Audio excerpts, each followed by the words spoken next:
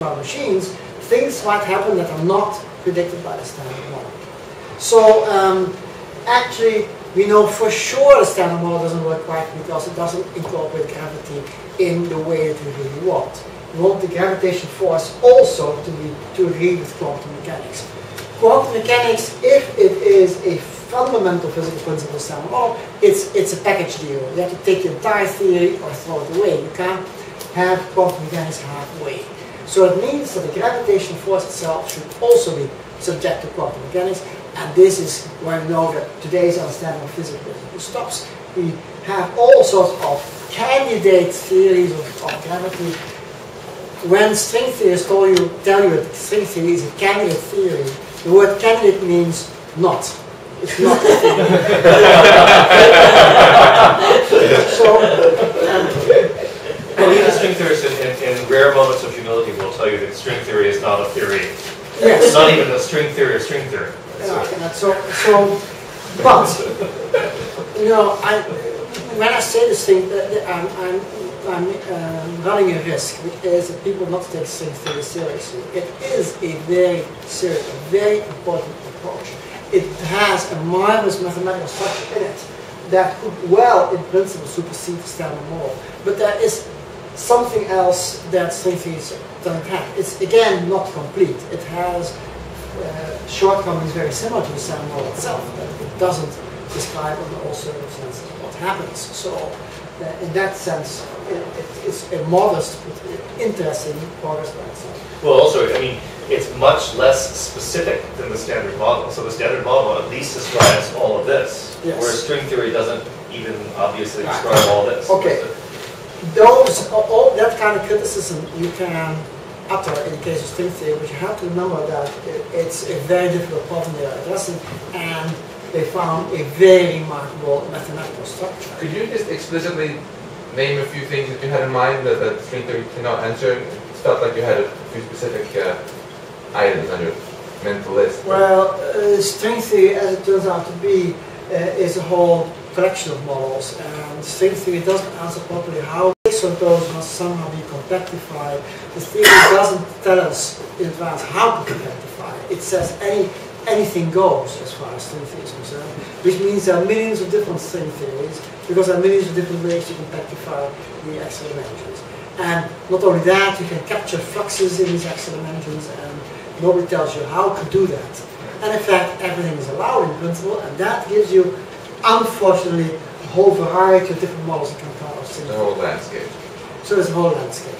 But there's something more fundamental going on if you try to add gravity to the standard model, and this is something I always put my finger on. I thought this is the real difficulty that we have to address, which is black holes.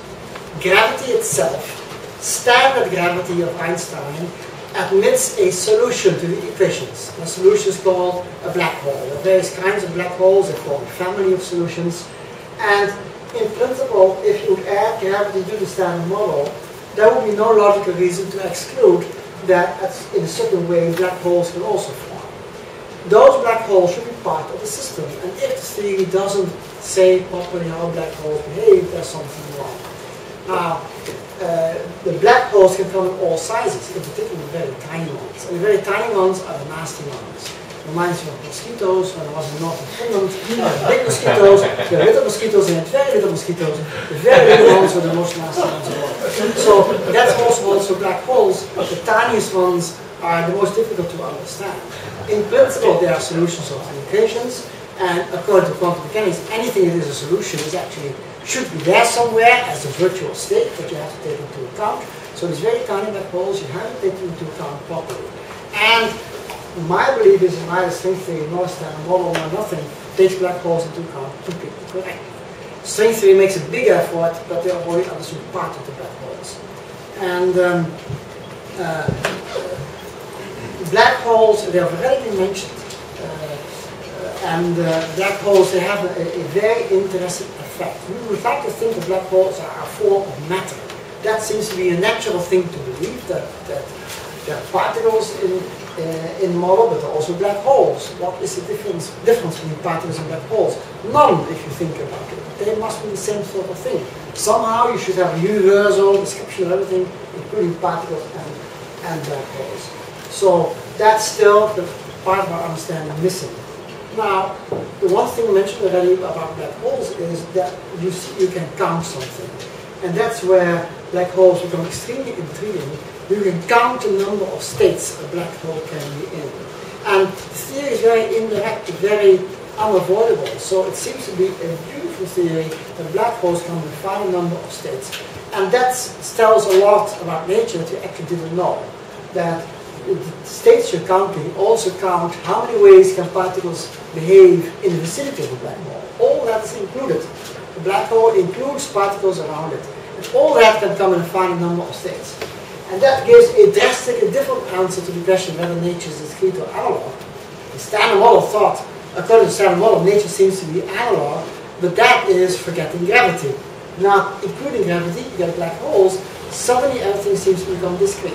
It looks like a discrete quantum computer, much like what you said, that black holes can be in a finite number of states, just how many states fit on the horizon, and that's a discrete number, it's a finite number, and if quantum mechanics still holds for them, there's no reason why it shouldn't, then it means that you have a quantum discrete system. So the next step to believe is somehow if we were ever able to make a superior model better than the standard model, it should somehow incorporate black holes in a discrete number of states. And that turns every real number in the system basically into an integer number of states.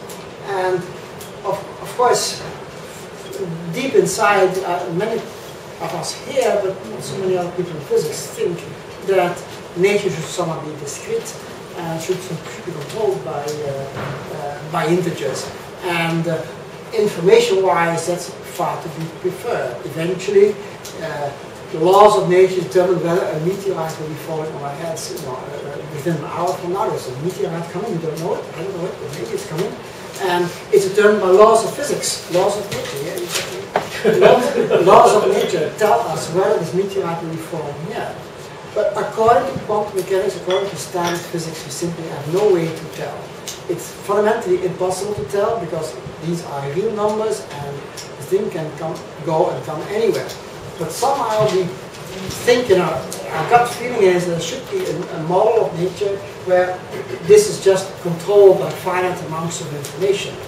Very, very large amounts, but finite. And that determines whether or not a meteorite will be falling on our heads like so that is that turns the whole system we're talking about into an information processing machine. And that's what some people here also have been pronouncing for a long time. It looks as if nature is an information processing machine. And that's the picture that you seem to be getting out of this relatively simple arguments that standard models with gravity and black holes, so that the gravity and black holes, that together changes the picture completely. It turns nature to an information processing machine, which is just a computer.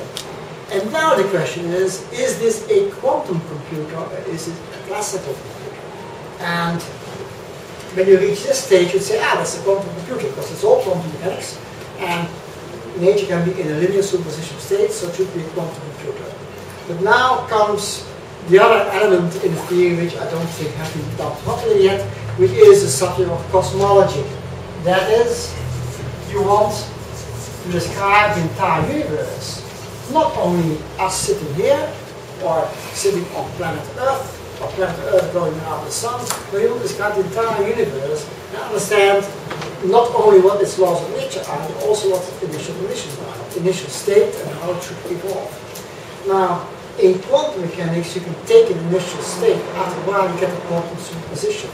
But somehow, that's not the world that we see here. We don't see us sitting in a quantum superposition around the table. Everybody has a seat around the table. It's not a quantum superposition. So there's still something wrong with quantum mechanics. Now, this is the objection that Einstein already put forward against quantum theory and has been ridiculed away. Einstein has lost his battle against Niels Bohr according to historians of science. I actually don't believe that Einstein did not lose that. He lost the battle but not the war, because So Gerard, there's these efforts according to a theory of environmentally induced decoherence and decoherent histories of Gelman and Butterworth and others to try to explain why people like classical kinds of things like us only see one thing at a time. So am I correct? You don't accept those arguments? not quite. No. Okay. So if you could say a word or two about that without. Well, you don't have to. Well, the way to go about this is that they divide quantum mechanics into two parts. One is Schrödinger's equation and everything else, and the other is the collapse of the wave function. And that's a very ugly aspect of quantum mechanics, whereas the Schrödinger equation is extremely clean and straightforward. Right, so these decoherence-like arguments try to avoid ever mentioning the word collapse of the wave function, which actually always gives me well, the they replace when I hear it in words by decoherence, but for me, decoherence is the same thing, saying that the wave function somehow collapses. In a microscopic sense, you wait until things become microscopic and then you allow it to collapse.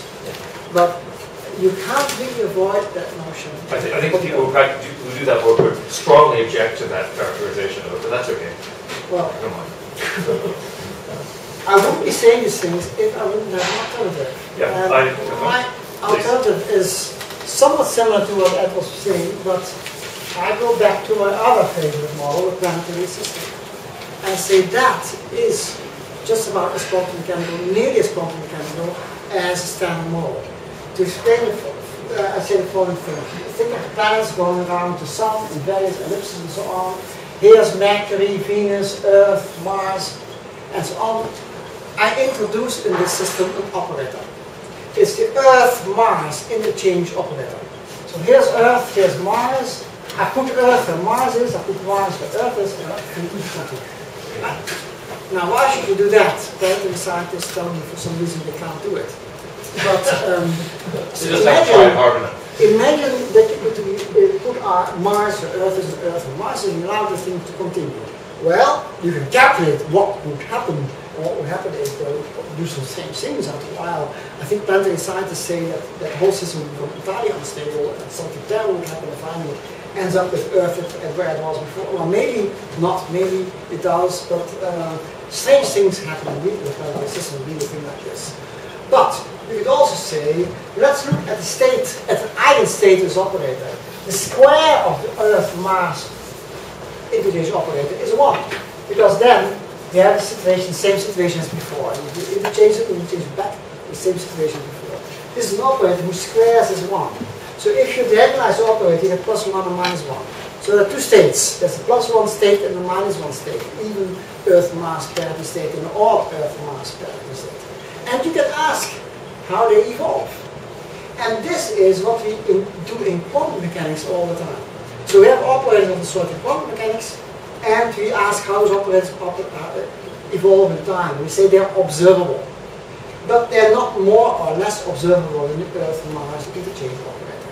For some reason in a planetary system, we never use that operator. We think it's crazy, it's nonsense, it's not useful. That's because the Earth position operator and the Mars position operator are just perfect to describe how planets move, and we don't need this crazy thing. The difference with ordinary quantum mechanics is that we don't know what the ontological operators are. We don't know what the position operators are. We mix them all up. And if you now consider a cellular automaton, like some people here have been looking at a lot, actually in a cellular automaton you can also introduce operators that tell you what the state of the operator is, of the whole automaton is, but you can also introduce the operator which interchanges some elements in the operator. I say, there's one thing which was up. Suppose I replace it by a down, and I let the operator, the whole automaton continue its way. But you make one switch in all the elements, and you ask how does it evolve? It will evolve automatically totally differently. It will become totally different kind of all the elements after a while.